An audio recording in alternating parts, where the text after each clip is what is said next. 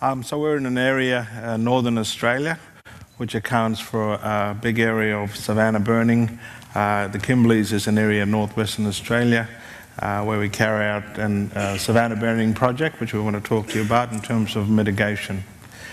Fire, people think of fire and they think about all the bad things. In the Kimberleys we have really hot fires, higher fuel load density in the hot summer months, and it can be destructive, but you can manage it. And we've developed a methodology using traditional fire management.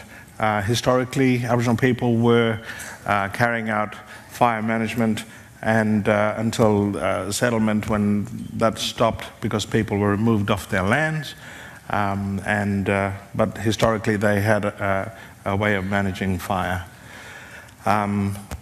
This project allows people to get back out on country and to start the process again where they're integrating fire management, traditional fire practice, with a method for creating the management of fire, going out doing fire burns on country. We use our rangers, biodiversity rangers. There's a cycle in terms of what we do as a method, looking at mitigation. How do we set up a process so that we can get the benefits of carbon abatement credits? And our groups are using fire differently. There's all different types of fires. Not all fires bad. What we do is we look at cool fire burns in cooler months rather than the hot summer burns. We can control the fire and we can contain it, and we can contain or regulate the emissions differently to a hot fire burn. What's different about this is that our traditional owner groups use our native title rights recognition to run this project. It's different for us in Australia, and the difference is that we get all of the benefits that are created out of the carbon abatement plus the benefits of the management and ownership of the process. Here you can see our groups do a lot of planning around it. They look at the information, the historic information, the previous year's fire burns. They look at all the science information, the cultural data that they need to plan about how to undertake the fire burning. A lot of the Kimberleys, it's remote areas, 420,000 square kilometres. We have some rough roads. A lot of it's inaccessible. You can only go so far with the roads, and people will get out on country and reconnect with country is the other benefit that we can get. The other way we do it is by air, by helicopter. So you have to go out because you can't access it any further by road or by sea.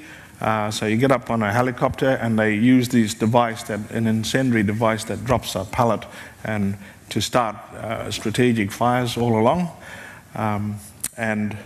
From that you can see this is what they call mosaic burning. It's a controlled burn. You create the fire breaks in a strategic way so that when you get the late season fire burns, they're not going to burn as high or as out of control as they normally would if you had a higher fuel density load.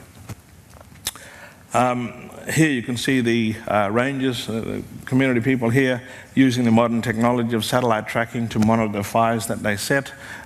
They can pretty much manage those fires and know exactly what's happening. They've got to look at, and they've got to understand the wind conditions, a whole range of other conditions that affect the way the fire operates. Here you can see the difference between fires that are in the blue areas that have been burned strategically and a few pockets of red here and there. It would have looked a lot different had it been not managed properly and not controlled in the way that they've done strategically with this fire process.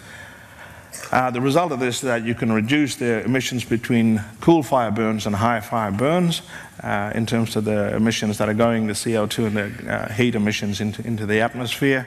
And of course the benefit is that we're doing our bit for mitigation and we're controlling the effect of fire. The result of that is that we can protect our flora and fauna, our livelihoods, our sustainability, protection of those species or other types of vegetation that would otherwise be destroyed and sometimes gone forever if the fires are so hot in terms of the damage that they can produce. The other benefits are that our ranger groups develop conservation biodiversity type ranges.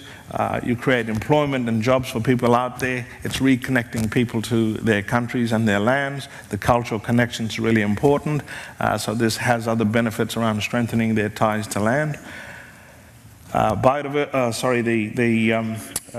the Gouldian finch threatened species whose habitats can be quite easily destroyed by high fires and perhaps gone forever.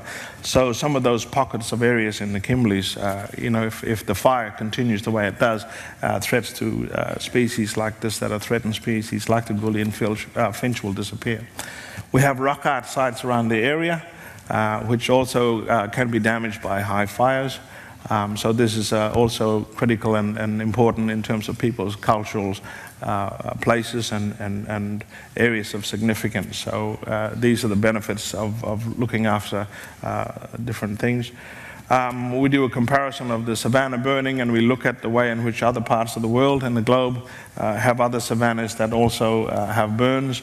We are very interested in the transferability of this methodology and this savanna burning project that we're doing because we think it has application in other parts of the world. So all of the benefits that we can get from managing our country and using our cultural values and knowledge and the link between Western science and cultural knowledge leads to the ongoing sustainability and our future interests for our people and the next generation. So, thank you.